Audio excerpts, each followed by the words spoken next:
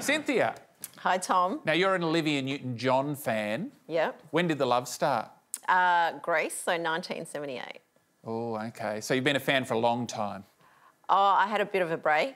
Oh.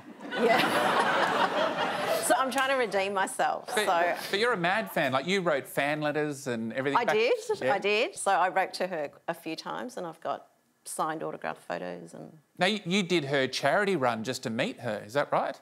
Well, I couldn't meet her because you had to raise $5,000. I only raised $800, so I couldn't get there.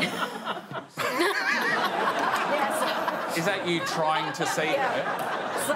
Were you locked out because you didn't raise enough money? Yep. That's me, yeah. So not only did you not get to meet her, you let down countless cancer patients. Now I feel really bad.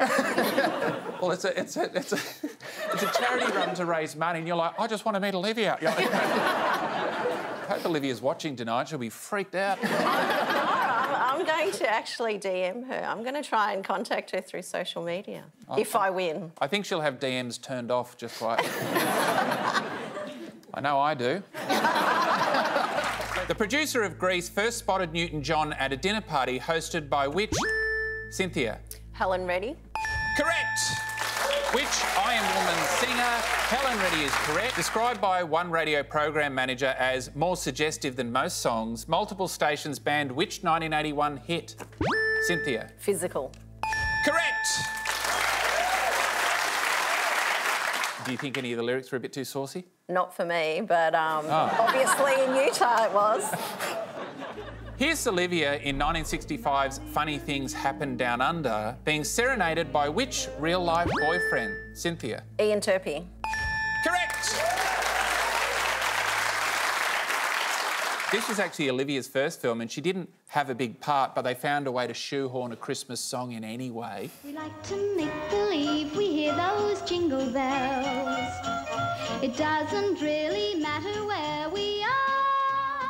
Do you ever find her a bit too sickly sweet? Never. During her third bout of cancer, Newton-John called for easier access in Australia to the medicinal use of what drug? Cynthia? Marijuana. Cannabis. Correct!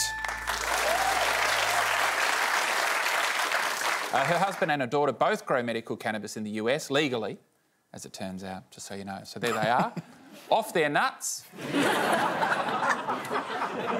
For medical reasons.